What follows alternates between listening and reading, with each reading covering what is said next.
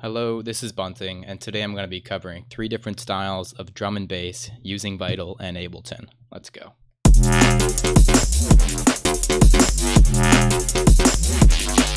Mix it up.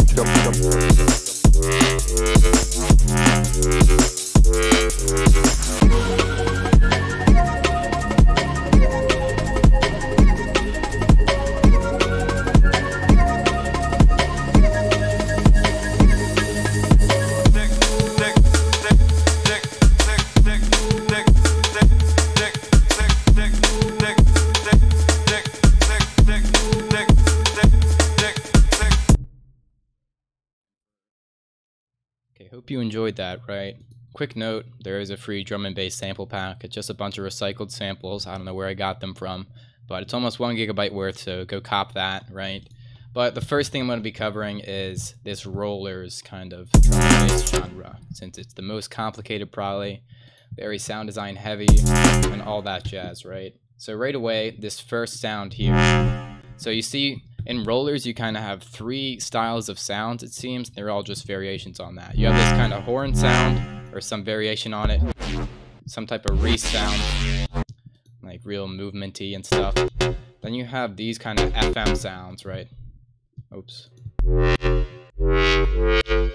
You know, they all have their distinct tonality. They're just processed in different ways. But really, like, pay attention to rollers, you'll see it tends to be these 3 sounds, just variations, right? Anyways, talking aside, how do you make this horn sound? Okay, first of all, the majority of my viewers are not subscribed. Got your ass, but if you want to subscribe and you watch my videos and enjoy them, that would support me more than you would ever know, and that's awesome, right? So right away, as you see, I have a little dedicated sub there, which I'll go over. But the first thing for this kind of sound, in a lot of rollers, either distorted sine waves or square waves tend to be the base of whatever you want to work with, right? But here's a secret. Distorted sine waves basically are square waves, right? They're just a little different, okay? It's a little different. So really just basic square wave, and that's it. And all the effects is where the magic happens. First things first, I always like turning on this multiband compressor. Just make stuff brighter and more epic, right? So I'm thinking, okay, I want this kind of horn sound. All you really need, reverb. You can get away with that, but we're not settling, okay? So let's add a bit of movement. Let's add this low pass filter, right? Okay, and you move this. That's movement. I don't want to squelchy though. That gets a little too funky for a drum and bass. But that sounds good to me. You can either draw on some automation in Ableton if you want, but for the sake of ease, I'm just gonna drag this LFO here. That's really all you need. Solid, right? Except you notice a lot of these drum and bass sounds, they have this kind of hollow timbre, which sounds awesome. There's a way to do it in Ableton, but for you non-Ableton guys, I'll show you an alternative, right? So this phaser kind of just has peaks and frequencies and also little dips, right? Which you see moving around, except stop moving around, stay still, just drag that down and it's frozen. Also, it's stereo with this offset, so I just want it mono. And that's already freaking sick, right? But turn it down to wherever you want you with the center knob, and that's freaking fat. How about a bit of distortion after that so it blends into the sound a bit more? See how big a difference that makes? That's freaking awesome. And of course, you're allowed to try different reverbs, mess with the reverb settings, do all that cool stuff, and there's your horn sound.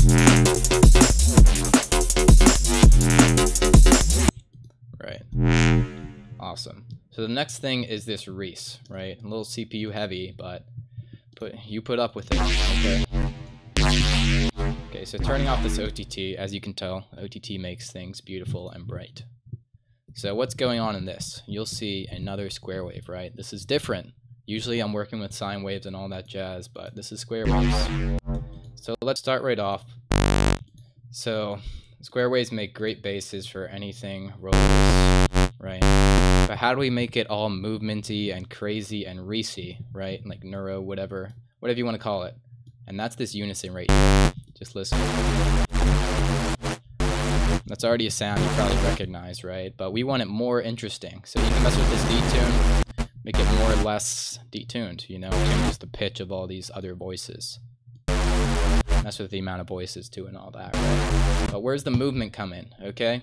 One way to add movement to these Reeses, which you definitely want, is pitch bending, right? See, I drew in a bit of pitch bending, except it's barely anything at this point. That's because you need to turn up this bend knob. So right now it's only bending 2 semitones using this wheel, but we want 12, the full octave. Now it's going crazy. You hear that? Nice. Okay, but we need more movement, okay? We're here for the movement, nothing else. And that's where notch filters come in. Notch filters are awesome for Reese type stuff. So I'm just going to select, you can select any of these, but I'm just going to hit this one. Anything notch or N has a notch in it, right? And it says BPN, okay? But let's drag this to the middle. You see, it's a band, B. It's a peak, P, and then N, notch. That's what we want, okay? You hear how sick that sounds? So simple, but so sick, right? Or healthy, you know? It's not GMO.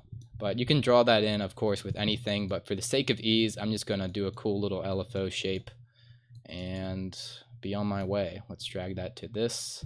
Drag it backwards. And also, let's put it on sync. Because, as you see, every new note, it re-triggers. But I want it to be all smooth, not jumping around, going crazy. And also, please show up. Another quick thing before we head into the effects is I want this to glide smoothly between notes, right? So you have your glide here, right? Which is cool.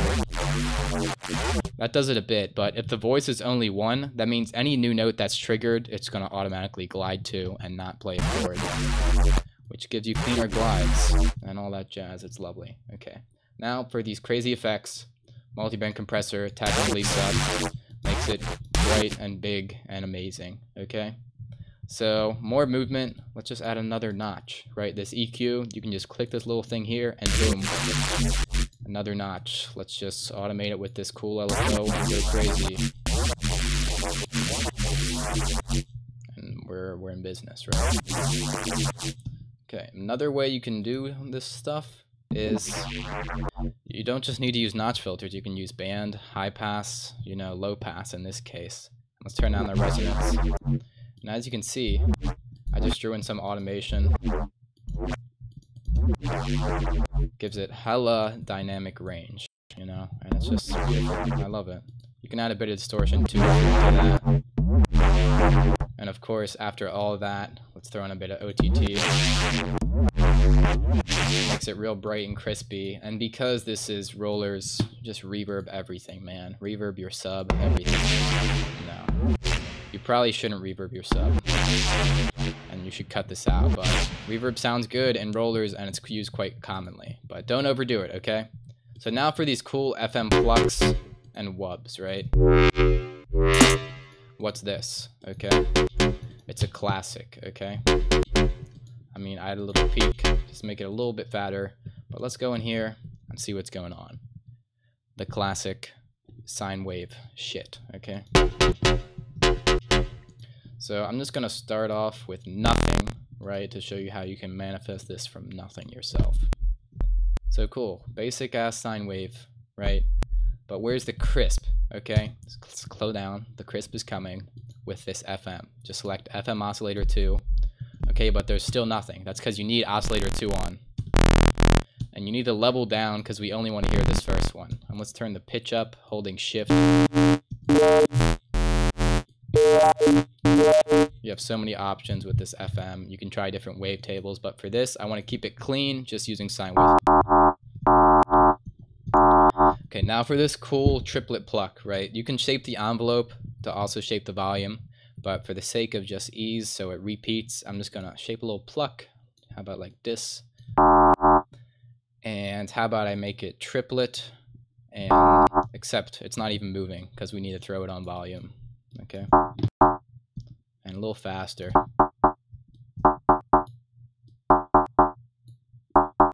Sounds good to me. And you can mess with the position. And even mess with the pitch here. And of course change the shape. Plenty of variations for you to use, and that's awesome, right? But where's the crunch come in? Okay, slow down. It's distortion. It's always distortion. But now it's a little too blown out for my taste. Even with this multiband, it sounds a little better, but the filter has come to save the day. I don't want it so squelchy, so let's turn on the resonance. Makes it a little cleaner, maybe a bit less distortion, so you can hear a bit more of the harmonics. And of course, throw on that reverb. You know, and just messing with these parameters slightly can get you very different results. And maybe you don't want to pluck, you just want to wub. All you got to do is reshape this LFO. It's a whole new sound right there. But I just like the pluck. Mix it up. Okay, so onto the second FM sound. Like I just demonstrated, this wub, right? It's a very similar method to achieve this, just a bit different shaping, right? So literally, it's pretty much the same, just literally with a wub. I have the volume automation, FM, it's the same pitches up 2 octaves, right? Except this phaser comes in for that awesome hollow sound, right? So just turn on that phaser, offset down, freeze it, mess with the settings.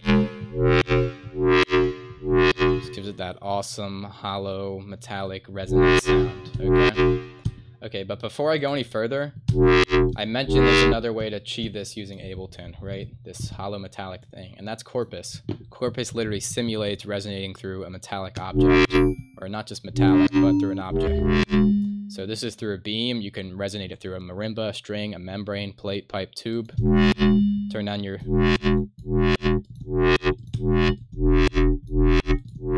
You see that effect? It's freaking awesome. I like membrane. Really just mess with the tune and different settings on this. You hear? It really gives it a metallic effect, which is sick, right? You can use that on top of the phaser, just with or without the phaser, and mess with it. It's hella underrated for just any kind of sound design, honestly.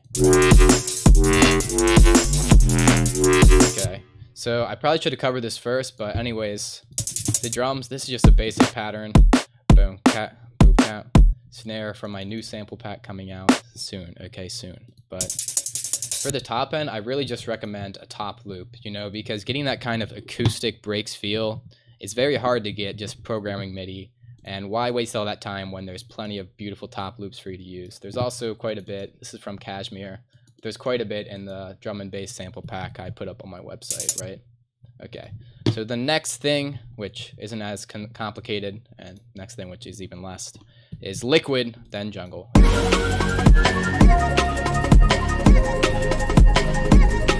Okay, beautiful. Liquid is very atmospheric, very melodic, and very cool, right? As you see, it's pretty much the same drum pattern, except I layered an actual break on it. This is the Think break, it's in the sample pack. You know, in drum and bass, there's a lot of sampled stuff, you know? Here I have a different break, there's tons of breaks to use in the pack, but, you know, just layer it with a kick. It's nice to layer it with a kick because a lot of these breaks have pretty weak kicks. You can even layer it with a snare too, but just having that loose kind of vibey, fast-paced breaks feel is just unparalleled. So that's the drums, right? So the first thing I did is I wrote out a melody, except it's probably best for you to write out a bass line first, if I'm being honest, right? So this Reese is super iconic for drum and bass. It's kind of similar to the other one I showed you, except a little cleaner, a little simpler. And it's super common in Liquid especially. Essentially, it's just saw waves detuned, right, with a low pass. So let's make this from scratch so you see exactly how it's done. Okay, first of all, just draw your bass line, just hear it out in your head. That's what I would recommend you to do always. That's what I do all the time. That's what most producers do. But I'm just pitching this down so it's to the bass frequencies, right? And let's just introduce some detune voices. And let's introduce another octave, holding shift. Mess with the detunes and all that jazz, you know. But it's a little rough on the ears, but that's where the low pass comes in, makes it a super vibey bass. You can mess with the cutoff. You can even add movement to it. do all sorts of stuff. You can compress it before, make it a little sparklier or less.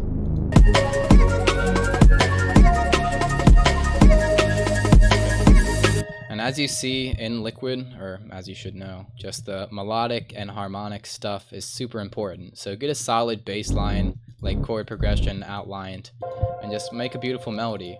Thing is, in Liquid you can use a lot of like real kind of instruments. For this, you hear piano in a lot of them.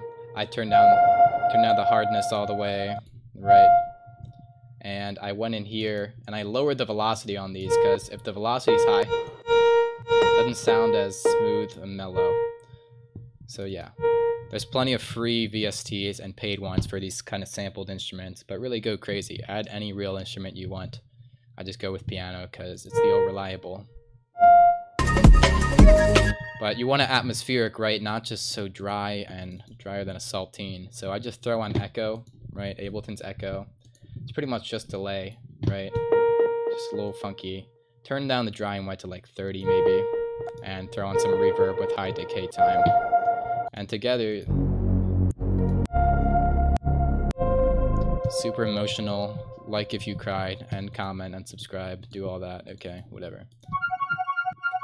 But just for another layer, I was like, alright, let's add something, okay? So I just wrote chords based on this, the bass line. Just look up like the chords and the key and all that jazz, and I arpeggiated it, just threw on Ableton's arpeggiator, like so, right? Without it, it sounds like just playing one note, but now it's playing a bunch of notes, and you can change the rate, make it slower, faster. For this patch, this is just a sine wave, basic shape sine wave, right? I turn up the attack and lower the decay and sustain, but when you turn up the attack, it makes it almost flute-like, which is pretty and lovely, okay? So, and also in here, I drew in these little bumps here. So, as you can hear, when I draw this, it makes it a little brighter and a little fuller sound, which is a little better, a little more flute-like, a little more cool. Of course, threw on some reverb, and I just threw on grain delay, like mess with this shit until it makes it sparkly and cool. This is completely optional, last-minute thing. Beautiful, amazing, okay? Now for the vocal. A lot of Liquid has vocals. I was literally just digging through. I looked up vocal, dug through all my samples. For vocals, you can just get them from acapellas and stuff. I just scrolled through until I found a lovely female one I liked. By default, it was like this. And I pitched it down with the sample thing. And then I just looped this part. Threw on echo on it so it's super atmospheric to match the rest, and it's beautiful.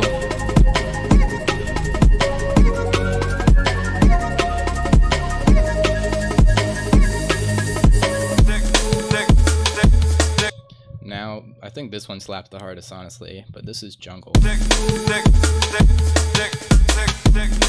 And Jungle, you're gonna find the best way to get a jungle sound is just screw MIDI, screw everything except maybe some kicks.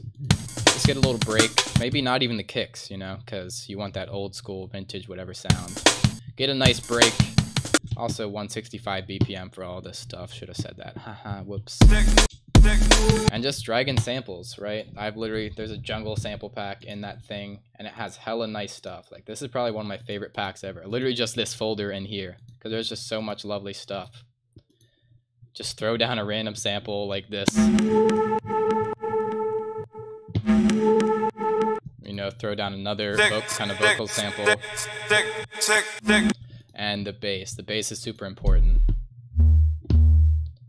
Plenty of nice basses in here. But how did I process this bass? I mean, it doesn't really need processing, because listen. Well, it definitely adds a bit. I just added saturated with sinoid fold, a bit of drive, and a bit of bass. As you can tell, it kind of adds harmonics, except I want it not getting so high, so I just turned on the bass. Keeps the harmonics on the lower side. Makes it fatter. But anyways, just get one of these cool basses. This one was super clean, so I just went in and pitched it to a little pattern and made it kind of hit like an 808, just dragging this fade back. Pressing A to switch between automation and fades, by the way. And I just pitched it around.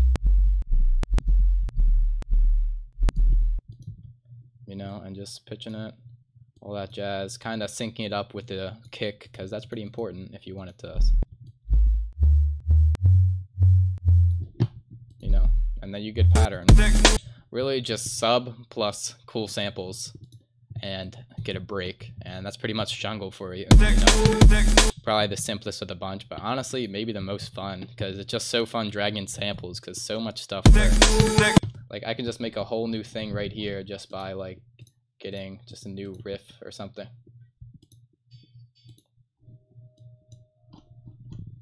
That's cool.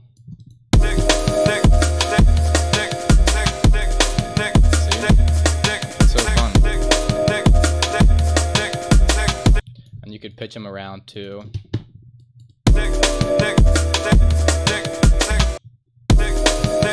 And all that jazz. Layer more, layer less. And that's about it, you know. So yeah, that's drum and bass. If you want the poll, I'm gonna be posting more polls and stuff and all that jazz. I keep saying all that jazz, but you know me. I'm running out of fillers to say. But anyways, go to my website. You can get a lesson from me. I have samples. I have all types of stuff, right? And that's wonderful, right?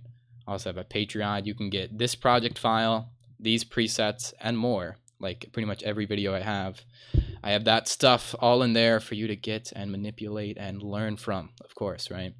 And of course, goes without saying, please like the video. That helps me out, helps everyone out. It's free, it's easy. And comment any questions or suggestions, and subscribe if you liked, you know. Jeez, that'd be awesome. But anyways, it's your boy Bunting. If you want to join the Discord, there's also a Discord. I'm tired of saying all the stuff at the end of the videos. Really just read the description. You'll find a bunch of goodies. You'll find Discord. You'll find free stuff. You'll find everything you can ever want and more. But that's drum and bass for you. This is Bunting. Thanks for tuning in, and peace out.